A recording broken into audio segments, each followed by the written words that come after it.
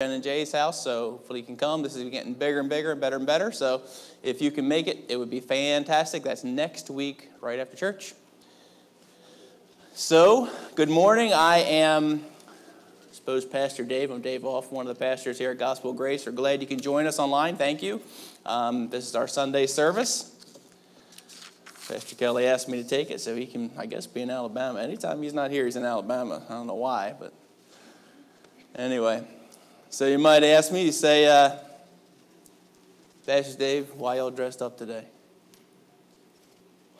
Thanks, Shane. So I got all dressed up today. I'm celebrating my last day as a 30-year-old. I know you really just came today to celebrate my birthday with me. I'm celebrating all weekend long, so it's been fun.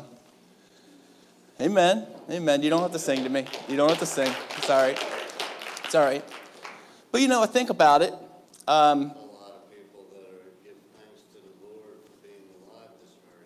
That's right. Me too.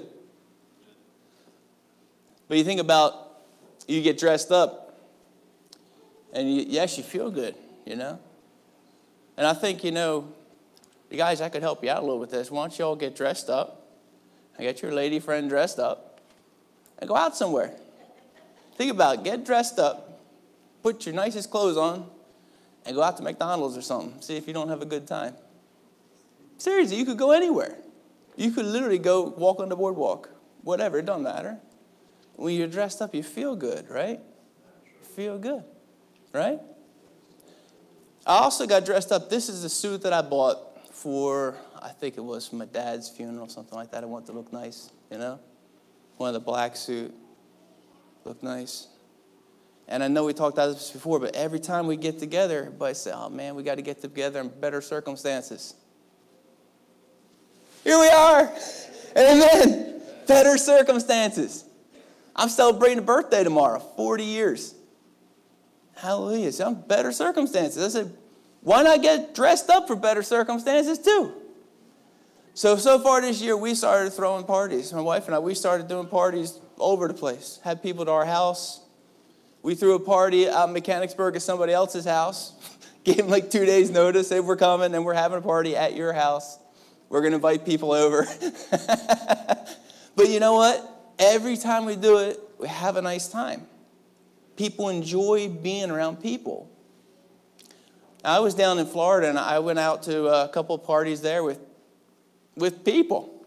People I'd never met before. Very interesting people. And we were at one party. It's orchid people and artistic people.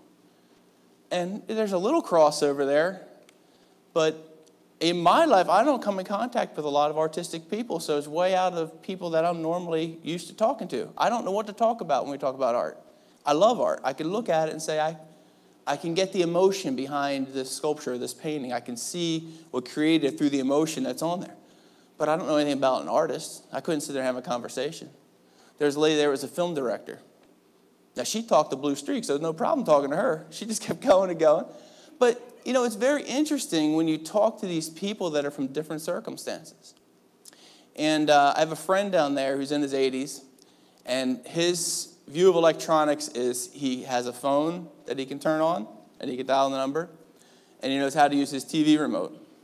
That's as far as his electronics go. No cell phone, no computer, none of that stuff. That's all he's got.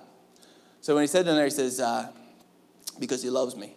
I want to see you preach a sermon. Like, could you give me your notes? I said, you wouldn't understand my notes. My notes is like, talk about this. And then that might be 15 minutes, you know, of what we're doing today. And you don't get that if you just see my notes. So I was like, my notes are no good. So while we were down there, we actually hooked up our Facebook Live, hallelujah, right? And we had it streaming through our phone, so it's all grainy and stuff and all, but it worked. And it might sound, you know, sort of weird, but I like to watch myself. So after I do this, I'll go home a lot of times and watch it on Facebook. And it's not a prideful situation, people. Don't get the wrong impression, okay? Don't get the wrong impression. I want to see if what God revealed to me to talk about, see if it comes across when I listen to it. I'm almost like not grading myself, but I want to see, did I really get the point across that I was trying to get across? So I enjoyed watching it with him, but through this thing, and this guy comes from some different background, different circumstances, And I could see that as he's watching it, some of the things I was talking about for a group of people that have been in church for a long time and have especially been immersed in a grace message, you get what I'm talking about because you know where I'm coming from. But people in other circumstances, they don't always get it. So when Pastor Kelly asked me to preach, I wanted to say, this one's going to be called Simple Gospel. And I think I've already done that 3 or 4 times. So I was sitting there, this is easy. This is what we're going to do, Simple Gospel. Because a lot of times as I was talking in that service that I preached that we watched on the internet, I was talking about the law.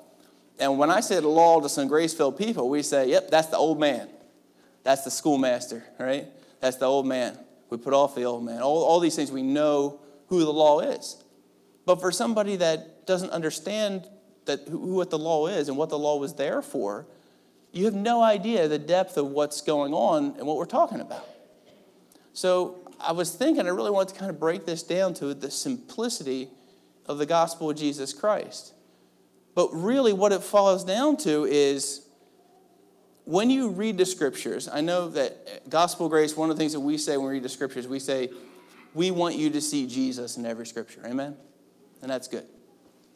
But even beyond that, I want you to see the grace of Jesus Christ and his finished work in every scripture.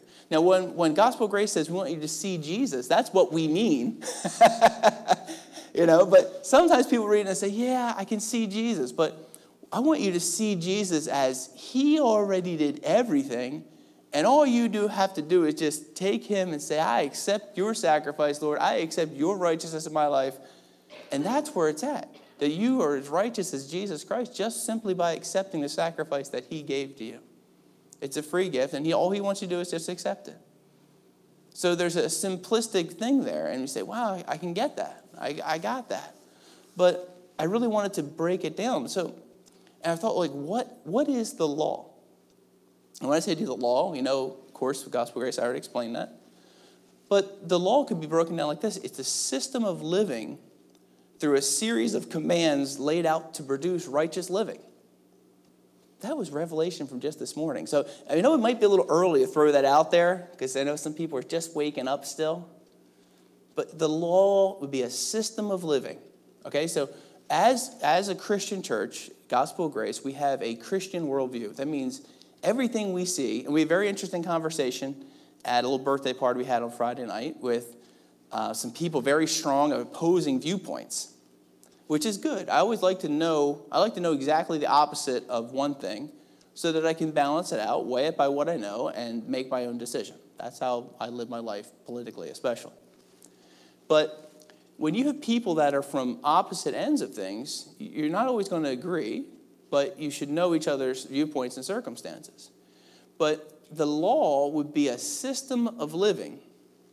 So as a Christian church, we have a Christian outlook. So we believe the Word of God, the way the Bible teaches, this is how we live our life.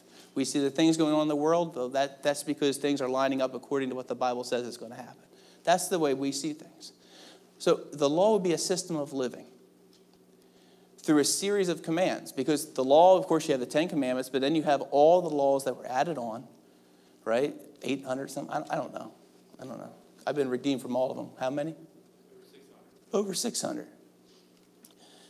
So we've been redeemed from all 600.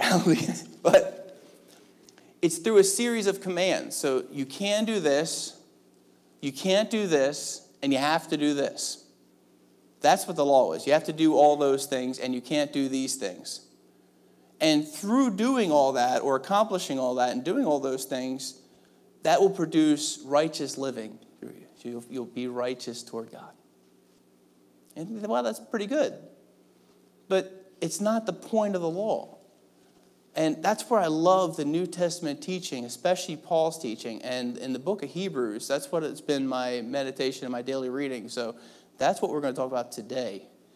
And I know we talk about simplicity, gospel, and law, so I kind of got away from that. But it's going to be a Bible study today. And we're going to talk about Hebrews, the 7th chapter. And that's going to be the main thing of this entire thing. And I'm going to go through something real quick before we do that. I'm going to go through it kind of verse by verse, and we're going to read the whole thing. But I can read quick, so no big deal. If you could put up Hebrews 7, the first chapter first, and then jump over to Genesis, because that'll kind of set up what we're going to talk about. So for this Melchizedek, he's the king of Salem. He priest of the Most High God, who met Abraham returning from the slaughter of the kings and blessed him. All right. Put verse 2 up too. Let's do that too. Okay. Did you already have it up there? Love it. To whom also Abraham gave a tenth part of all, being first by interpretation, he's talking about Melchizedek here, king of righteousness, and after that also king of Salem, which is king of peace. So for Christian people, right away, we know what he's talking about. He's talking about actually a picture of Jesus Christ in Melchizedek. He is the Prince of Peace, right? So you can go back to 2. You're not going to jump ahead of me now. I got this now. Verse 2 says, king of Salem, king of peace. We know that Jesus Christ is king of peace. So he's talking about a picture of Jesus Christ, Abraham returning from the slaughter of the kings. Now, if you can jump back to Genesis now, and I'm going to read a New Living Translation because it reads a little bit clearer and quicker. This is the call of Abraham in Genesis 12, and it says, the Lord said to Abram, leave your native country, your relatives, your father's family, go to the land I'll show you, and I will make you into a great nation. I will bless you and make you famous, and you'll be a blessing to others. I'll bless those that bless you and curse those who treat you with contempt. All the families on earth will be blessed through you. So that's the first call of Abraham. And that's a lot of times this is kind of a picture of where we are. He's in a place in, like, say, a worldly situation. And God calls him and says, leave this, come follow me. I'll show you where to go, but it's only step by step. He didn't show him where he's going to go at the end. And how many people know that in our lives as Christian people? We got to walk along. It's one step at a time, one day at a time, right? One day at a time, sweet Jesus. Oh, you guys knew God sing today, right? That's all I'm asking you. Okay, forget it. Forget it. You guys don't know it. You should have sang along. We could have sang the whole thing. All right? But the part that I really like there is that when God shows up and talks to Abram, his blessing, he says, I will, I will, I will, I will. So right there, he's giving him a glimpse of grace right there. He's not saying, yeah, I'll do this if you do that. Right? It didn't come across like that. He says, I'm going to do this. So this is like the first thing. He calls Abram. And Abram goes out expecting, because God said he'd do what he said he'd do. So he's like, all right, I can handle it. I'm going to go out and I'm going to do this thing. There was such a blessing on Abraham as he went out that Lot went with him, his nephew. Now, Lot and him, because of the blessing that was on Abraham, Lot was blessed through Abraham. These guys got to be so blessed. And back then, the blessing wasn't just your 401k, right? Your portfolio. It was like your sheep, your cattle, your herds, right? The people you had around you. That was what the blessing was. These guys got so big that no matter where they went, there was so much people and sheep and goat herders fighting, and because they were so big. So you know the story, right? Abram says to Lot, look, you can look out before you. Let's just look around right here. You want to go that way, I'll go this way. Right? You want to go this way, I'll go that way. Whatever. Let's separate so we don't have this contention between us. So they do, right? Lot looks around and he sees the blessing of this valley in the Sodom and Gomorrah area where it's beautiful. Okay? So he's going to go to this beautiful place. I want to go there. It's got everything I need for my herds. It's got good nightlife, entertainment. Just joking, but probably did, right? Because that's really, it was like a beautiful place. And he's like, I'm going to take the good part. So Abraham goes the other way. But I just love like God shows up to him. And in Genesis 13, he says, after Lot left, after Lot had gone, the Lord says to Abram, look as far as you can see. Now listen, in every direction. So Abraham, he's willing to say, all right, I'll go wherever you don't want to go. I'll go the opposite way. But then God says, look in every direction, and you get all of it.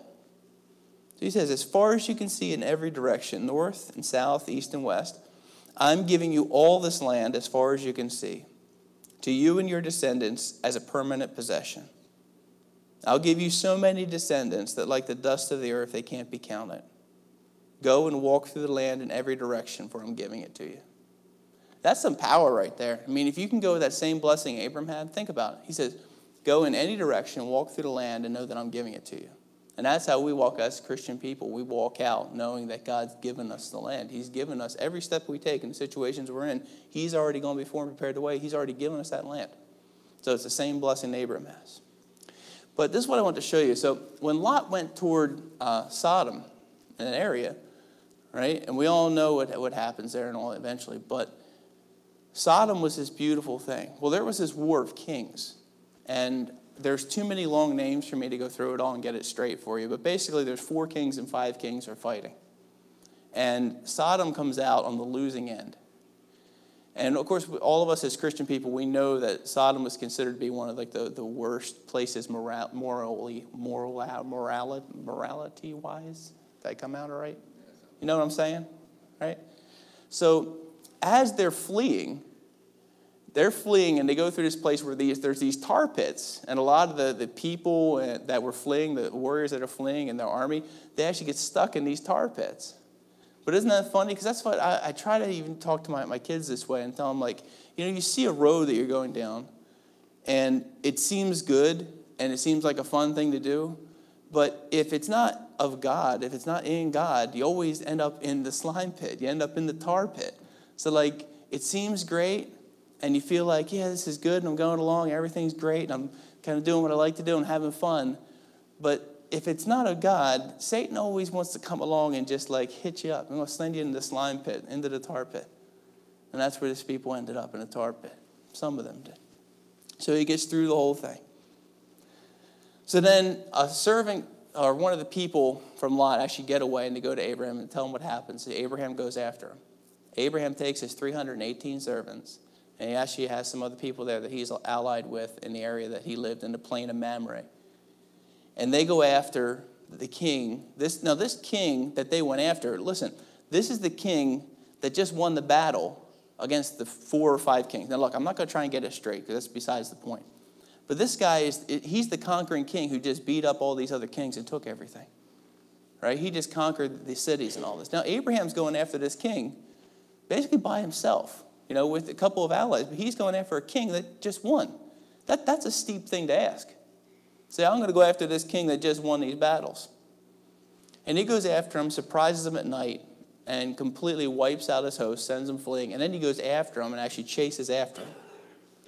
And after he basically recovers all that was lost from Sodom, and recovers Lot and all Lot's possessions, and he comes back, and that's where Melchizedek shows up. And we'll pick it up in the 18th verse. This is Genesis 14.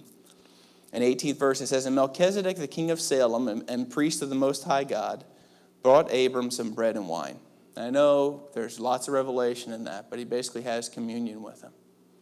So he has communion with him, and Melchizedek blessed Abram with this blessing, saying, Blessed be Abram by the Most High God, creator of heaven and earth.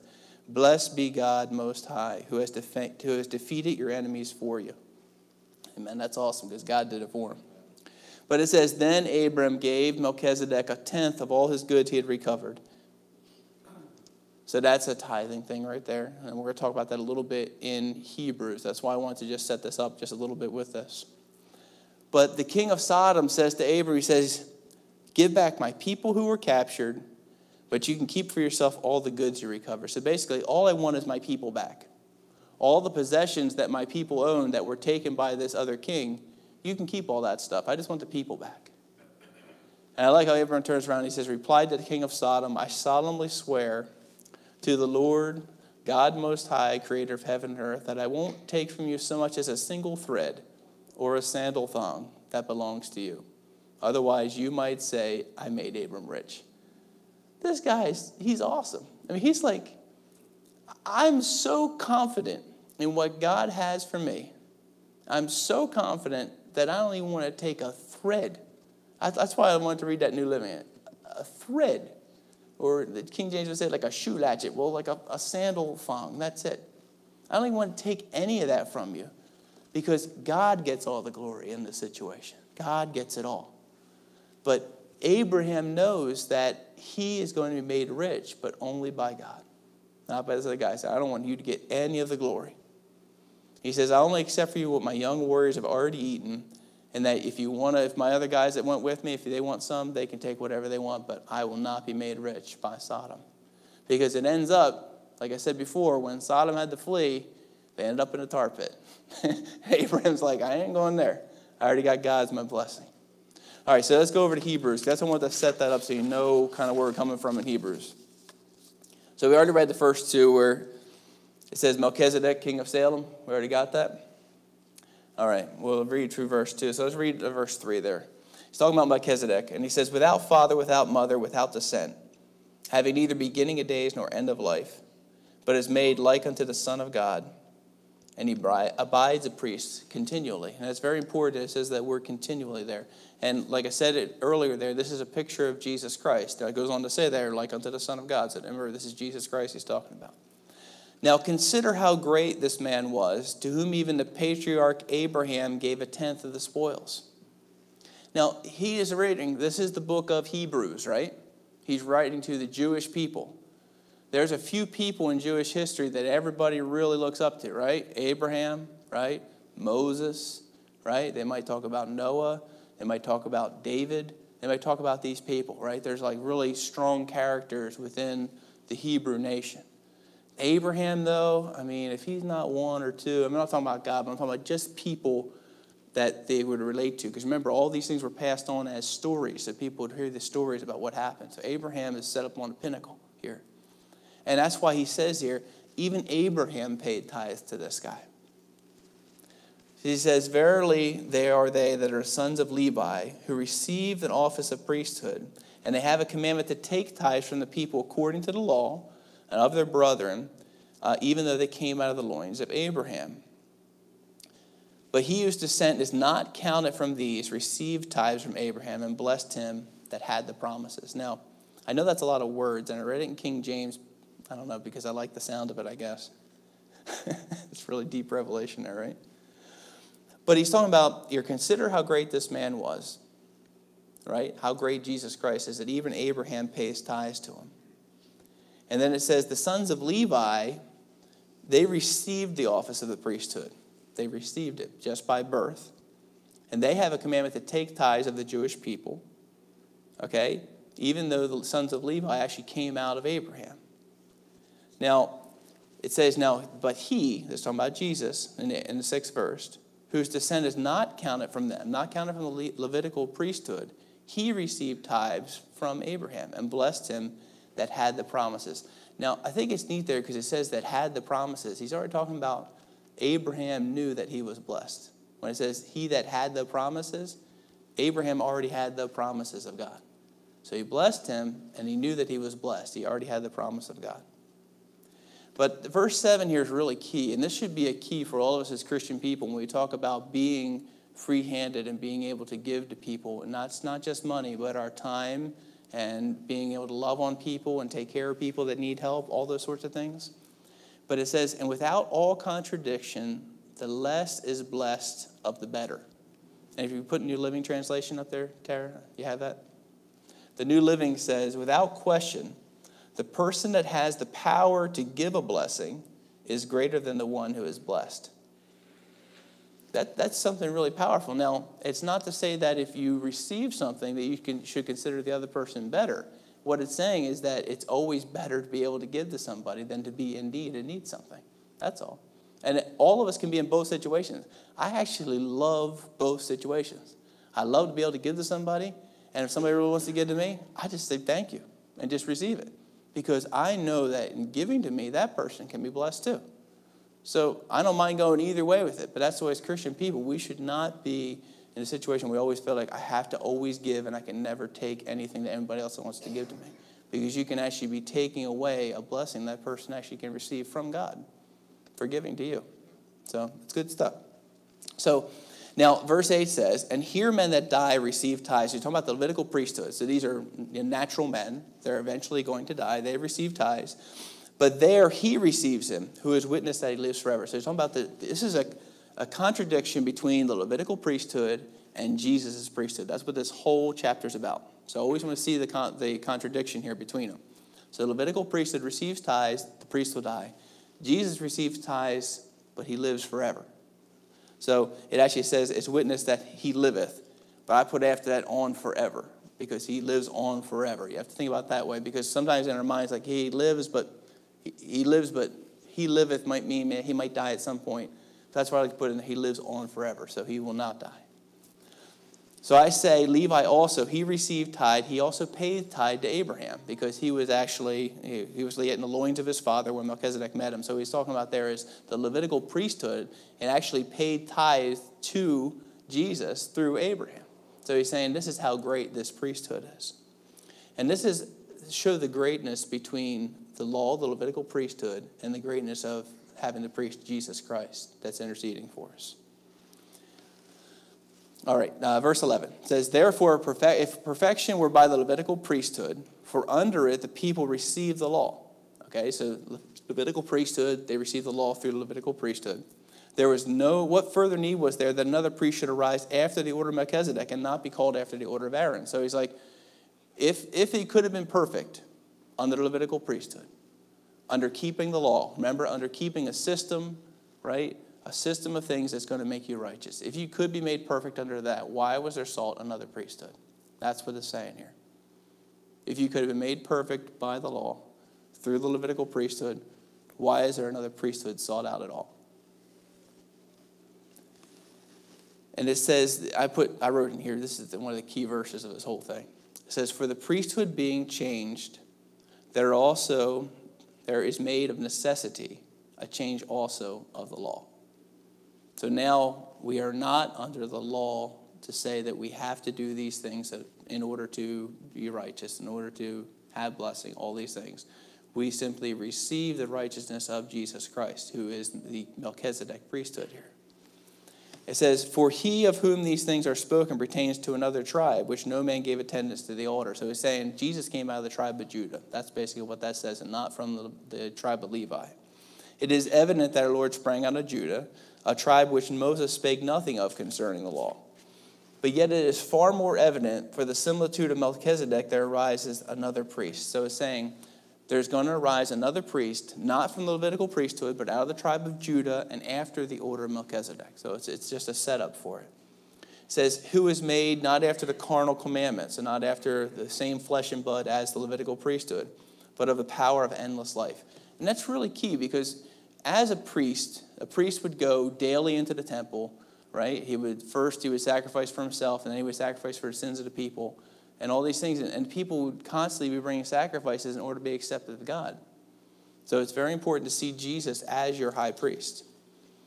And verse 17 says, for he testifies, you're a priest forever after the order of Melchizedek. And that is Psalms 110, verse 4. David actually prophesied that line. And it says, for verily there's a disannulling of the commandment going before in the weakness and unprofitableness thereof. So he's talking about the law, the Levitical priesthood. It's weak and it's unprofitable. That's what the writer of Hebrews says. So people that are seeking to be justified by the law, it's saying it's weak and it's unprofitable. It's not going to profit you anything by keeping the law. New Living Translation there says, yes, the old requirement about the priesthood was set aside because it was weak and useless. The law never made anything perfect. But now we have confidence in a better hope through which we draw near to God. And inasmuch as it is not also without an oath, he was made a priest. Now, this is a separate part. I shouldn't jump into that because this is a separate part here that you need to read this as one part, verse 20. And then on here it says, in 21, now the priests that were made without an oath, but this with an oath, by him that said unto him, the Lord sware and won't repent, you're a priest forever after the order of Melchizedek. So much Jesus was made a surety of a better testament. Look, in order to be a priest, to be a Levite, all you had to do was be born a Levite. That's what it's saying. So you're born there. That's who you are. But it's saying here that Jesus was created a high priest for us after a direct oath from God. God says, you are a priest forever. So he actually was raised up after God raising him up. God says, you will be this. But verse 22 says, by so much was Jesus made a surety of a better testament. He actually says a guarantee. That's what a surety means there. Jesus was made a guarantee of a better testament. So not under the law now, there's a better testament. They were truly many priests, but they were not suffered to continue by reason of death. So the priest, they go on and on. The priest would grow up. They go all the way through their life. They die. That's the end of that priest. Another one goes up. It keeps going and going. So it's the same thing, the repetition of the law, the continual daily sacrifice. It shows the same picture there as the priests going through their life as a priest and then dying. But it says, but this man, because he continues forever, he has an unchanging priesthood. So once you have the priesthood of the Levitical priesthood and the law, there's a certain point. That's what the book of Hebrews talks about, especially later on when it talks about the New Testament versus Old Testament. You have to know where the dividing line is between Old Testament and New Testament teaching. And it talks about not until the death of the testator, the Lord Jesus Christ. That's where the separation is. Not while Jesus was here on earth, but until he dies. That's the separation. But that's what this whole thing's talking about. It's the separation there, the difference between them. But it says he has an unchanging priesthood. And if you go, it's the law of grace of Jesus Christ that continues on forever. Now, 25 says, therefore he is able to save them to the uttermost that come to God by him, seeing that he ever lives forever, to make intercession for him. So this is just a great thing to say. Like the law, you could do all these things, and the end of it, there's death. The Levitical priesthood, they all die. But now it's saying you save them to the uttermost, seeing he ever lives to make intercession for us. For such a high priest became us, who is holy, harmless, undefiled, separate from sinners, and made higher than the heavens. He doesn't need daily, as the other priests, to offer up sacrifices, first for his own sins, then for the people's, as he once did. He offered up himself. It says, when he offered up himself. For the law maketh men high priests, which have an infirmity. In other words, they are going to die. There's going to come a place and time where that person will die. But the word of an oath, which is since the law, making a son who is consecrated forevermore. Now, I know there's a lot of words there. But it's basically saying the difference between the Levitical priesthood and the priesthood of Jesus Christ is that the priesthood of the Levites, it could sacrifice, and you could be better right then when that happens. That's under the law. You have this bit where you're clean, you're free, all these things. But it always is a passing away. Every day has to go back over the same things over and over again, every day. And then a new high priest will come along, and every day. And then Jesus comes along as a high priest that abides forever, and through one sacrifice of himself, he satisfies the law moving forward completely. And then you're going to get into Hebrews as you go on in Hebrews, talking about, like I said, the death of the testator. That's what this is all a setup for here. So it's showing a changing of the priesthood from the unprofitableness and weakness of the law to the righteousness that's only found in Jesus Christ. And if you read New Living Translation at verse 28, it says, the law appointed high priests who were limited by human weakness. But after the law was given, God appointed his son with an oath, and his son has been made our perfect high priest forever. So we're not going to go back under the law. That's what I always want to show through something like this, is going back under the law is going back under the Levitical priesthood. We are not under the Levitical priesthood anymore. If you're trying to reach God or trying to be righteous by the works of the law, you're under the Levitical priesthood. And that's what the book of Hebrews is talking about here. It's talking about there's a change. There's a new priesthood. There's a death of a testator. There's a New Testament. And the New Testament is grace by Jesus Christ. It's not the law. There's a separation. But that's what the book of Hebrews is talking about. So when we talk about a simple gospel, I put up there as like a title, because for some reason I always have to have a title, and I don't like making titles. But I put up there, the law had to yield. The law had no choice. It was like once Jesus Christ shows up, the law has to yield to that. It was absolute perfection. And Jesus Christ moves on as our perfect high priest. But he is made the perfect high priest for you. We're no longer under the law. You're under the grace of Jesus Christ. And he abides forever. I just love... See, they don't know quite who wrote the book of Hebrews. Some people say it might be Paul and all this. I think one of the interesting things in there is I think Paul was very good at when he would put a point out there that he would always come back around and teach you something and answer his point when he was talking through it. So I can kind of see that through here, that there is sort of that thing of very, very diligently going through and explaining what he's talking about. But through all this stuff that I read there, I know I read a lot of scriptures through the 7th chapter there, but you have to see it as a whole picture of what he's telling you there. And it's just so awesome to think that you have this one thing and then it's completely done away with, but this other one goes on forever. And I love seeing things where Jesus Christ is brought to the forefront and where Jesus says, I'm a priest forever after the order of Melchizedek, after the order of the Prince of Salem, the Prince of Peace. That's what our new translation is, our New Testament is. It's after Jesus Christ. So I want you to relax and know that you're not under the law anymore. You're not under the Levitical priesthood anymore. As Christian people, we're not. We're under now the law of Jesus Christ. That's exactly what it's talking about here in the 7th chapter. No longer under the law, you're now under grace. So don't just read the scripture to see Jesus. Read it to see Jesus and his finished work. It's more than enough. Amen? So God, just thank you. Just to share some time here and just learn a little bit more, God, and just try to get our brains around this, because I think we constantly need to be having our minds renewed all the time, because it always seems like something else comes up where you want to go back and just do things that are under the law. But constantly being reminded that Jesus Christ completely fulfilled the law and that we are now under a New Testament of grace. It's just so refreshing, Lord. It brings a state of being relaxed, being at ease, not stressed. All those things come from knowing that we are safe and secure in our Lord Jesus Christ. I don't think there's any way around it. I think that people that can't see Jesus and his finished work, there's never peace. But now we are under a high priest that says he is the King of Salem, King of Peace. That's who we're under. And God, I just thank you for that. I thank you, Lord, that we can trust you in all things. I thank you, Lord, for your goodness, your grace, and your mercy.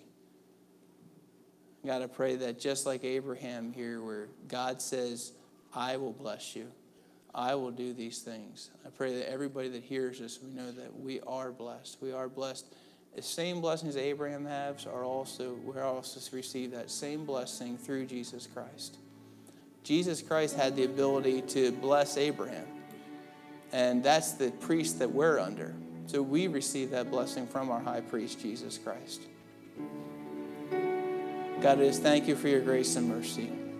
We love you, Lord. We give you thanks. In Jesus' name we say amen. Amen. Let's get up on our feet. Let's sing No Longer Slaves.